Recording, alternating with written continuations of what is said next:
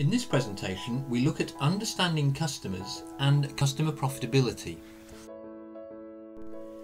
There are several factors that help us understand our customers. Customer identity.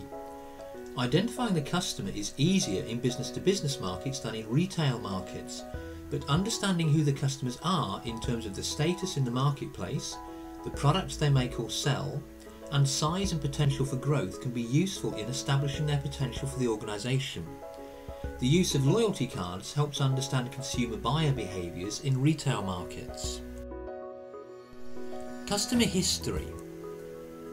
Customer history is important in terms of volume of purchases, ordering patterns such as placing a regular standard order or ad hoc specialist orders, and how long have they been a customer. These factors can help to identify loyal customers.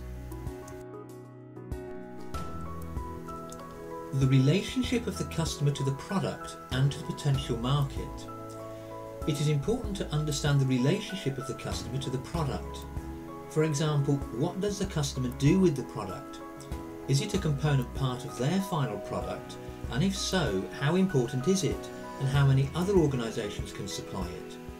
If a customer is a key player in their market, other organisations may opt to follow their lead and purchase your product or service as well.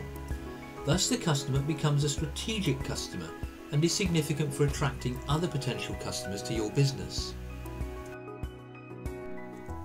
Customer attitudes and behaviour. Some customers can be very demanding, whilst others are less so. Demanding customers can be useful in driving improvements in both the product and service levels, but can also make these unprofitable, particularly if the cost to serve becomes prohibitive.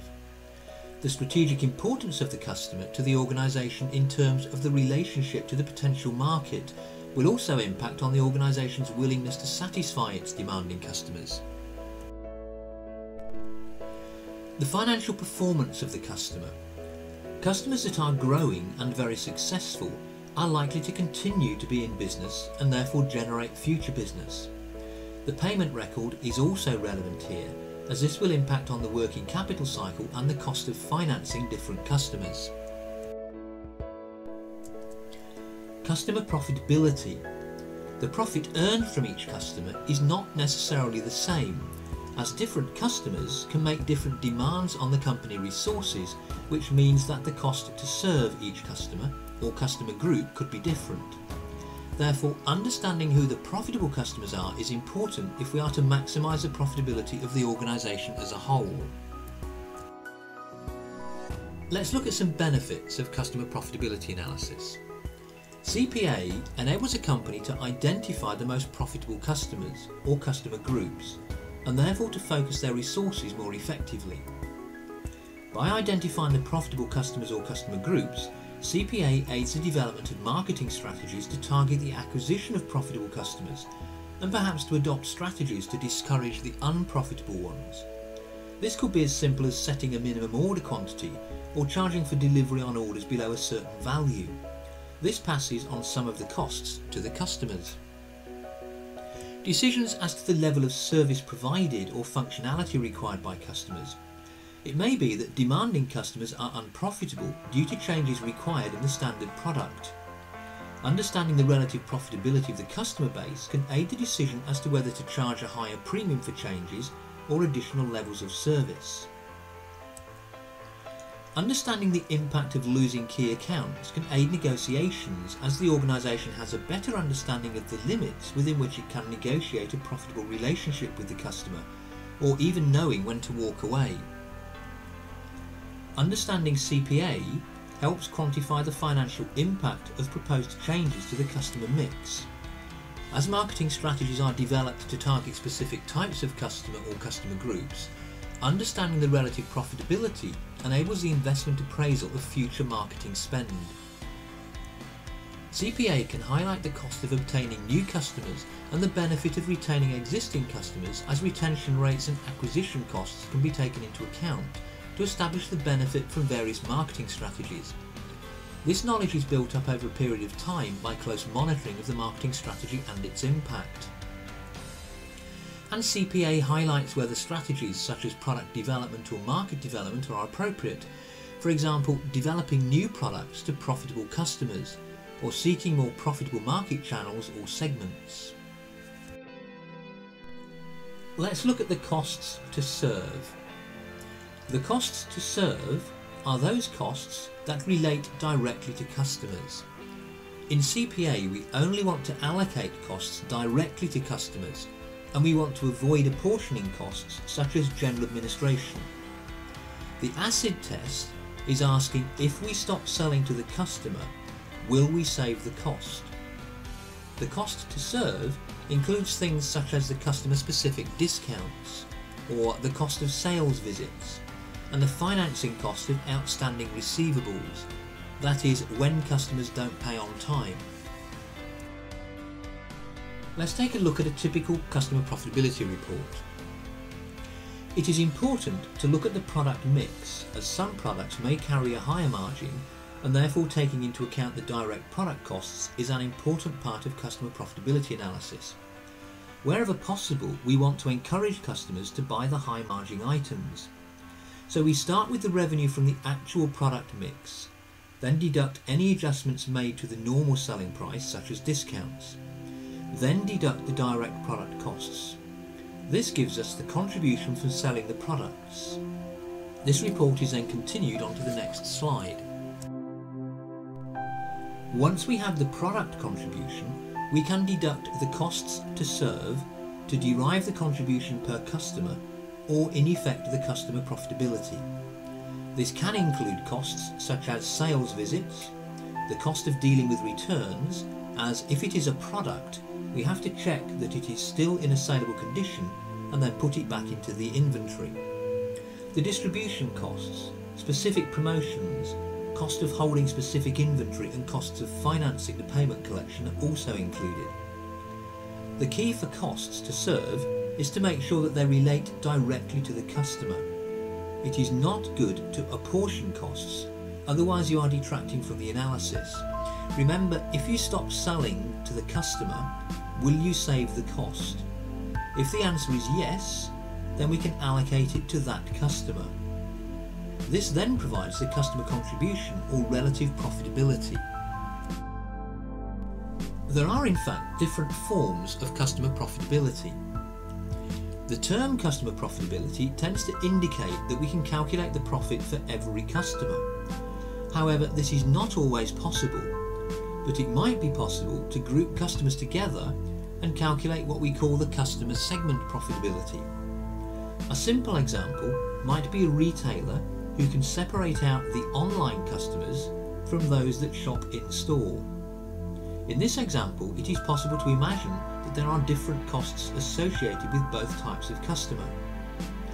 A company selling personal computers may also be able to separate out individual personal customers from corporate customers, or a bank can separate out demographic differences, for example students and senior citizens. One aspect of customer profitability that is popular in the marketing literature is the lifetime customer profitability. As the term suggests, this attempts to forecast the profitability of a customer over their lifetime.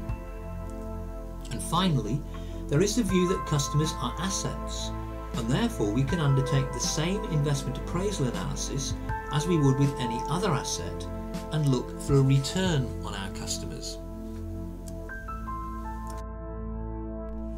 The term customer lifetime value, or CLV, tends to incorporate elements of both lifetime customer profitability and the customer as an asset. The CLV attempts to calculate the net present value of the future profits earned and compare this to the acquisition costs. In the formula shown here, MT is the margin or contribution from products that we saw on the earlier slide. CT is then the costs to serve, and I is the cost of capital. And over a period of time, we would be able to estimate the potential retention rate of customers. Imagine that you are in charge of a bank. If you can capture students as customers and keep them for life, they could be worth a lot of money, as they might potentially need a loan, then perhaps a mortgage, potentially insurance products, investments and pension plans. and lots of other products that banks provide. You could estimate the potential profit over their lifetime and estimate a figure that you could afford to spend in acquiring them in the first place. This can be useful in deciding marketing strategies as well as determining the optimum mix of customers to target. In reality, it is highly likely that a company will have a mix of customers, or indeed a portfolio of customers. There are numerous versions of illustrating a portfolio of customers, but one of the most effective is shown here. Each customer or customer group is given a rating, which is determined by considering several factors. There is a degree of subjectivity here, but it ensures that customers are considered on a range of factors, both financial and non-financial, and which includes an estimate of their future potential to generate profits. The factors for the customer rating would include items such as loyalty, with a reference to past purchases and the number of other suppliers with which the customer does business. The core market in which they operate. Is it a core market serviced by our organisation and one we plan to service for some time to come? The finance aspects, a reference to their payment record and financial strength of the customer. The value added. Is there potential for our organisation to add significant value to the customer? The growth potential of the customer. If the customer can grow and generate future sales, they'll obviously be a very good customer. The degree of support required. In other words, how demanding are they likely to be as a customer? Are they going to be high maintenance and cost a lot to service? These factors are scored on a scale of 1 to 5 and weighted to arrive at an overall score. This is then plotted against the customer profitability. The result can be used to develop a strategy, for example, of how to move customer B to the position of customer A. It recognises that even those less profitable customers are still useful if we can improve their profitability in some way. This video is part of a series of short videos that explain specific aspects of the strategic management framework and cover some of the strategy models that can be used in the analysis, formulation, implementation and review and control of strategy and the role of the management accountant. This presentation is provided as part of the support materials for the book Management Accounting in Support of Strategy by me, Graham S. Pitcher, and published by Business Expert Press.